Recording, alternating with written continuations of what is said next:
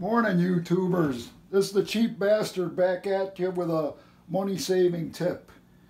At yesterday's trip into the auto parts store, I had to pay top dollar for this wheel bearing. With the tax, it was about 174 bucks. But on the way out the door, they have a garbage can there. And up north, people buy winter wipers, and they have the store clerks change them, and the old ones get tossed in the garbage.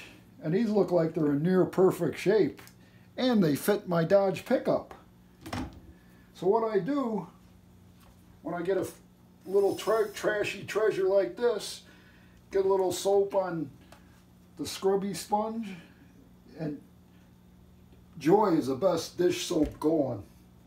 But if there's any greasy film on here, I'm just going to rub it down like that, get that off. And this is 600 paper. It's wet, and you want a square edge, so I got it on a flat surface. You give it a few brushes each way. You can see the black rubber coming off there, and it's cleaning that edge up like new.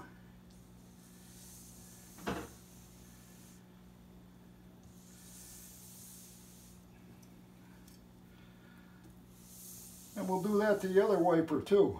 So the cheap bastard saved himself 10 bucks a piece and more for wipers. God bless the YouTubers. I'm out.